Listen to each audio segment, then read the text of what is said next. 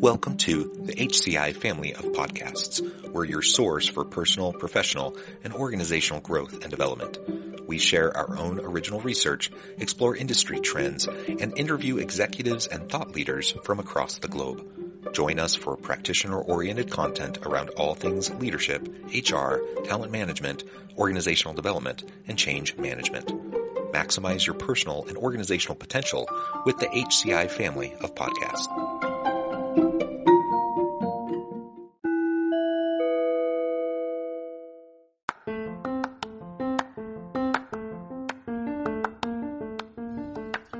Welcome to the podcast. In this podcast episode, I talk with Ed Hajim about not being a victim to your circumstances and building resilience to overcome challenges.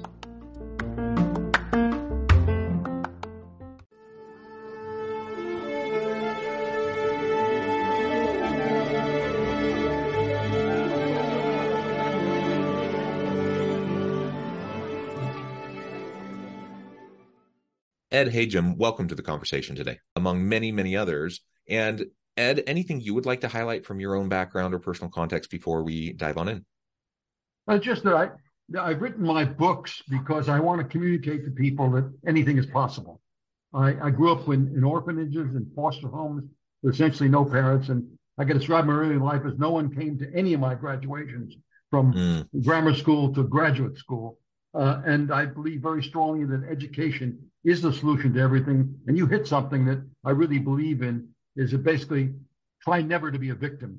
The energy being a victim basically drains the energy required to figure out what's next. And what's next is the answer to most problems.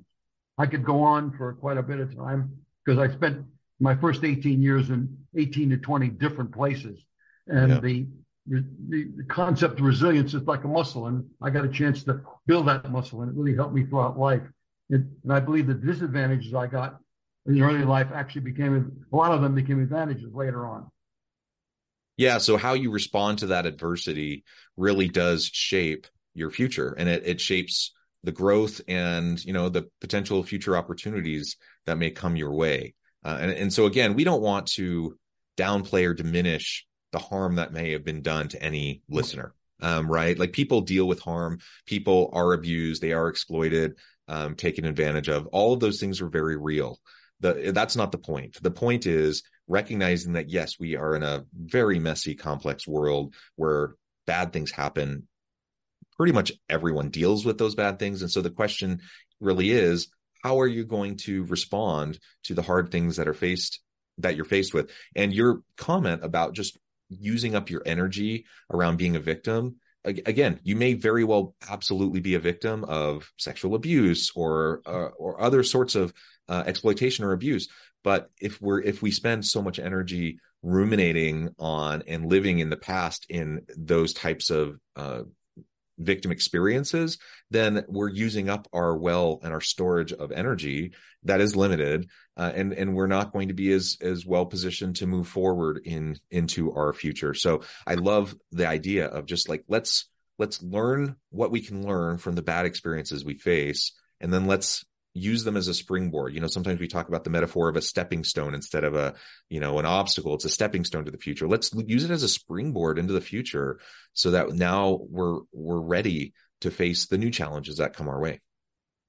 And I even make the statement that early failure and actually early abuse is sometimes an advantage because of the fact you do get a chance to build up. You find out people that grow up in good communities and never have a problem later on in life have great anxiety because they never had a chance, never have been challenged. In fact, some of my very close friends, well, obviously, I've grown up, our kids grew up in a very nice community.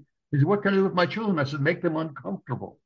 Give them challenges. Stress them a bit. It's healthy because once you get over that, you gain a self-confidence that next time you come up with that boogeyman or boogeywoman, you can handle it. Yeah, absolutely. So why don't you tell us a little bit more about some of your own past? You talked about being in the foster system.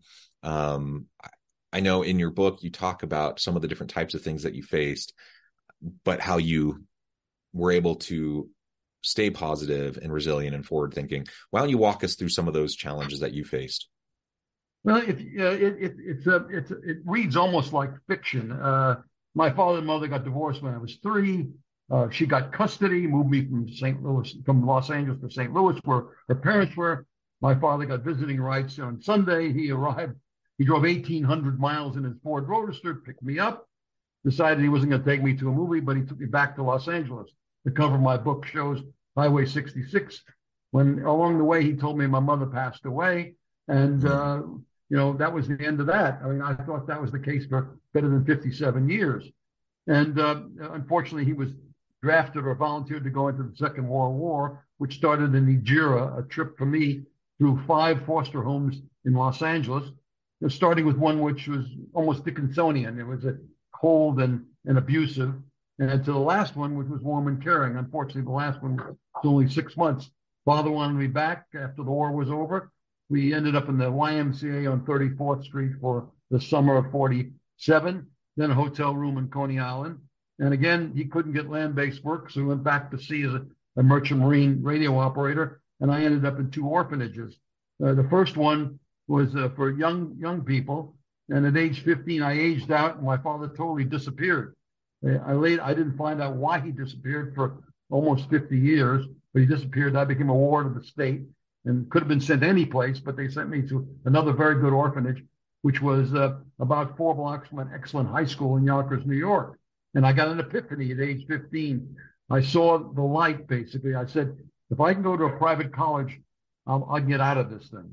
And I worked my tail off on both on the athletic field and in the classroom, got a scholarship, and it changed my life. And so therefore, I've dedicated most of my philanthropy toward that little critical period between 16 and 21 for kids that basically get through the difficult situation like I did and just need some funding to take the next step.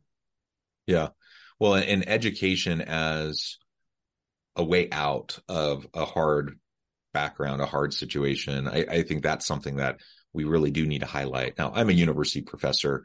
I do consulting stuff as well, but first and foremost, I'm a university professor, and I believe strongly in the power of education, the power to transform lives and to enhance someone's socioeconomic status and standard of living and all of those sorts of things.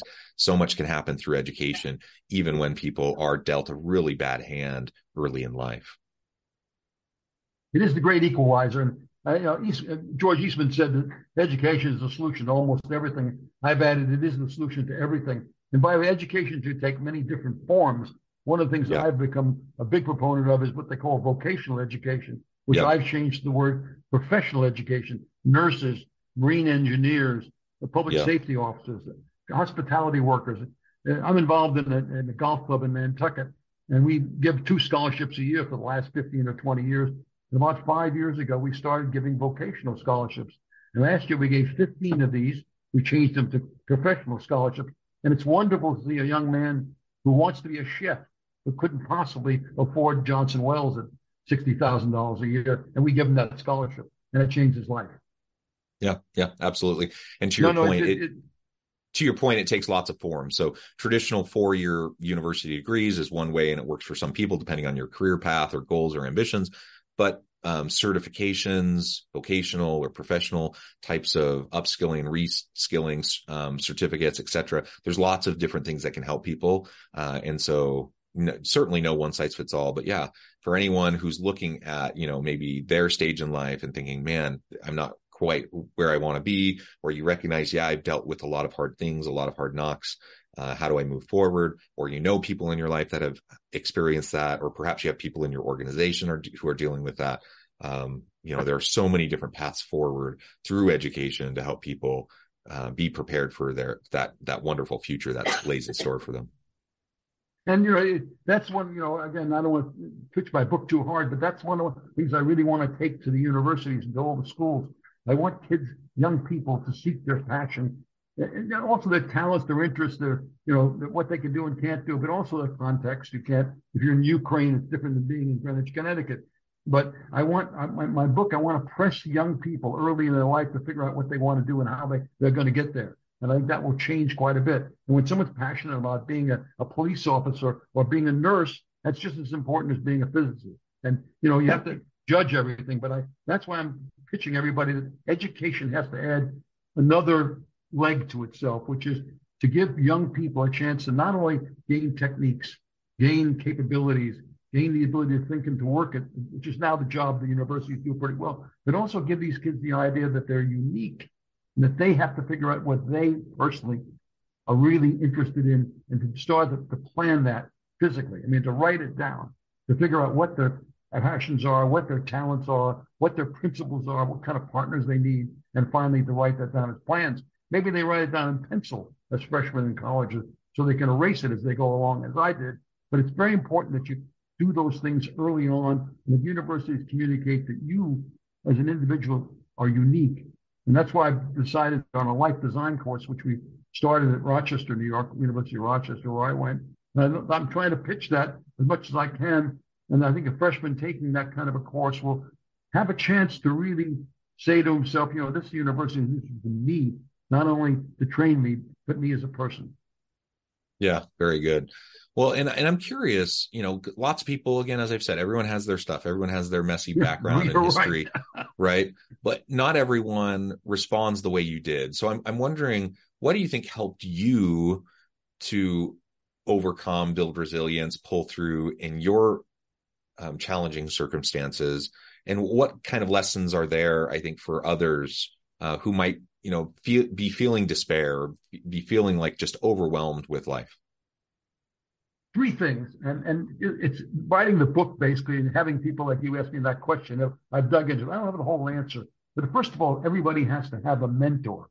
You know, one of my ghostwriters wanted me to hate my father. I did not hate my father. I loved him because he always said, "You're a great person. You're going to do well." He was there in writing. He was there, you know, with letters and so forth. So, and I've studied this, that kids that have mentors, somebody they can talk to and who will support them. Then I also felt I didn't have any mentors, but I looked back in my life, I did. The fellow at the last orphanage was very much behind me. I mean, I didn't take his advice very well because I was independent. I didn't trust anybody. But looking back, he was always there for me. He always said, "You're going to make it. You're going to do well." Then, of course, in college, my mechanical drawing professor, who got me through the first year and so forth, and stayed 4 years, he was a mentor. So have a mentor. That starts with number one. Number two, I was very lucky. Sounds kind of corny, but I was in 5 different Catholic schools, and the nuns taught something that you just was straight ahead.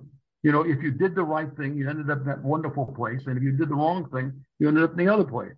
And they also taught you what I call the most important rule, which was the golden rule, and they taught it with the golden ruler.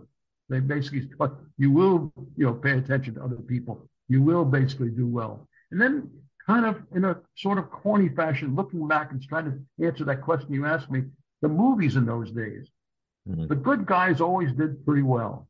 You know, the John Waynes, the Jimmy Stewarts, and so forth. And every Saturday, that was a ritual for kids like me. Take 10 cents and go to the movies and see these people on the screen. So those are the 3 things that sort of drove me. Plus, there must have been something genealogically, I suspect. Because I look back, I mean, I could have gone wrong a couple or 3 times, but I did okay. But I did, you know, I look back, I was not a great kid. In fact, the report card said that one of my report cards said, Eddie, you know, seems like a bright boy, but he's so mischievous, we can't tell.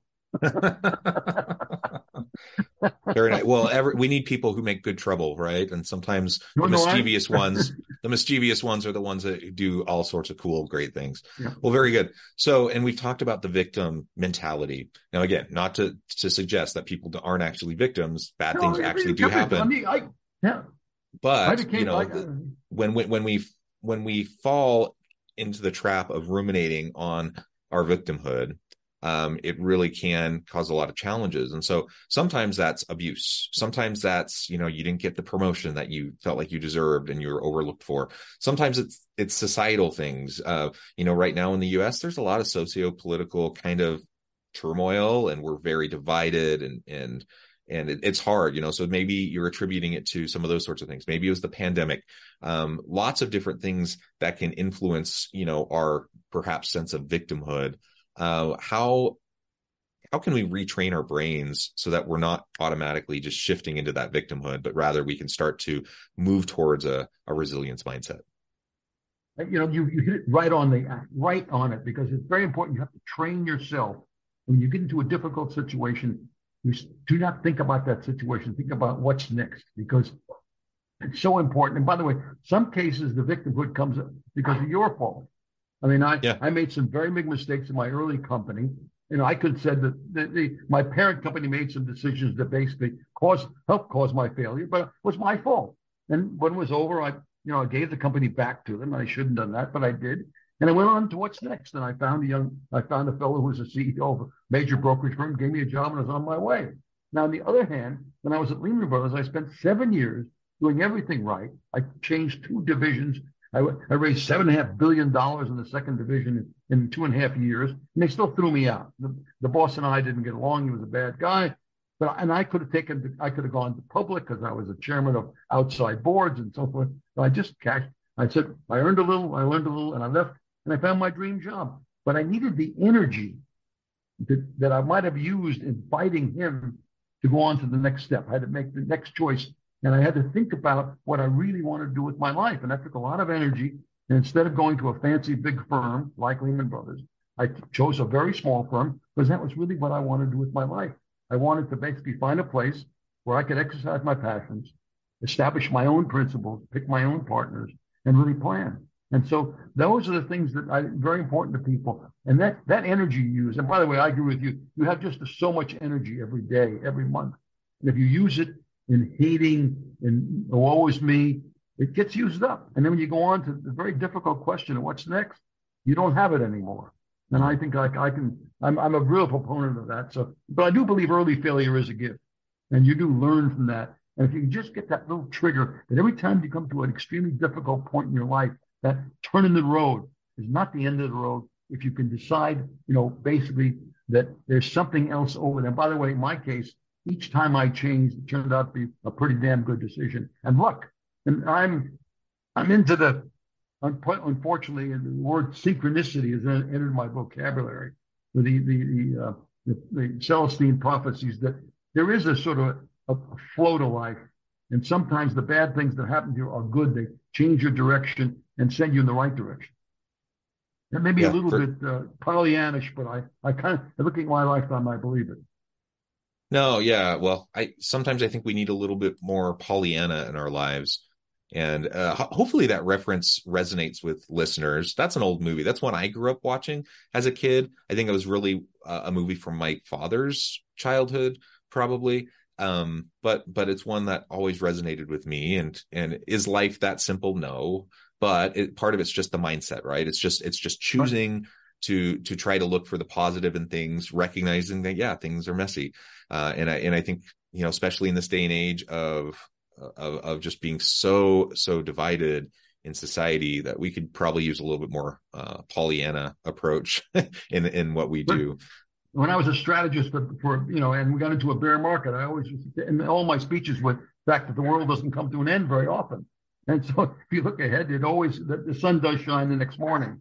So I think that's very important. And maybe there is a signal that you're in the wrong place because something's bad happening to you. And that's why I think people should have to go back on a regular basis and dig down deep and ask questions. By the way, in their lifetime, young people's lifetime, they're going to have to pivot a number of times. And here, look what I've done. I've pivoted away from Wall Street to, where Wall Street, I had a mantra which said, live happy is live hidden. Now I'm selling books or getting involved in communicating ideas. It's the opposite.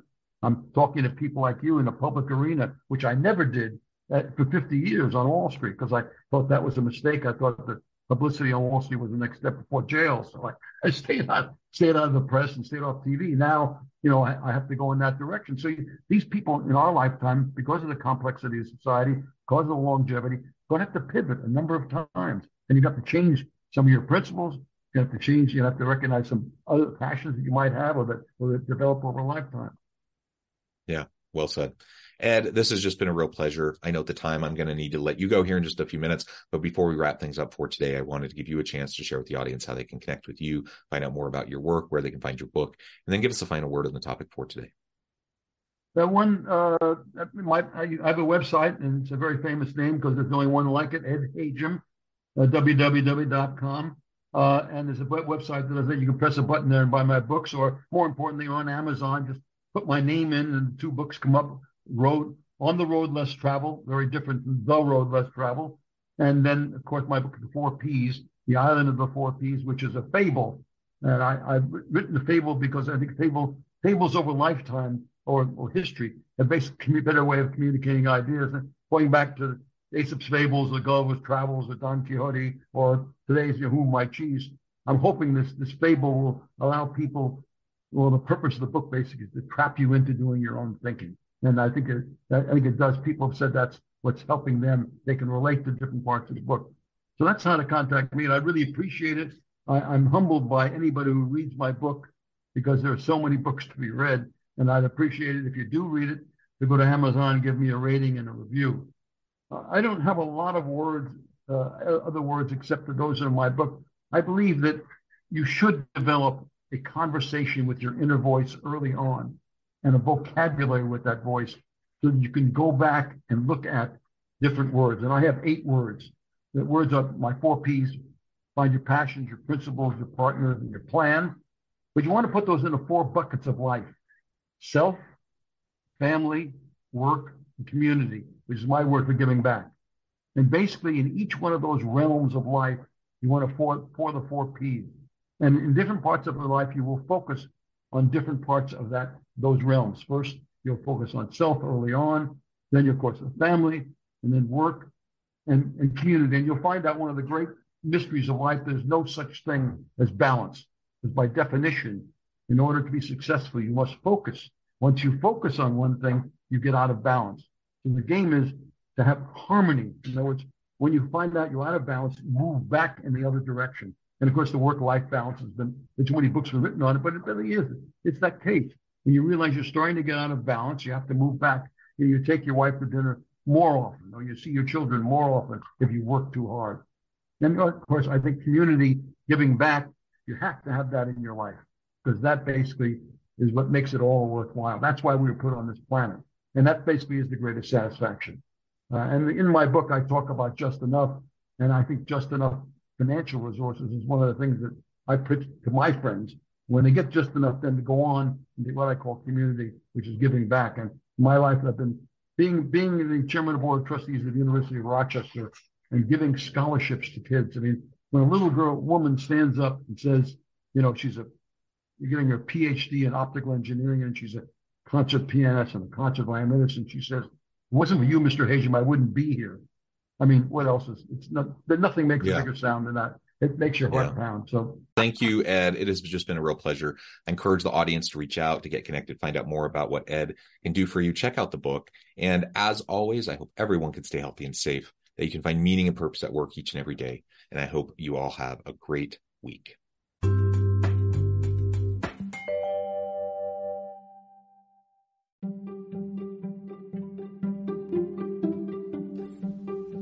Thanks for joining us for this episode of the podcast. We hope you stay healthy and safe, and please join us again soon.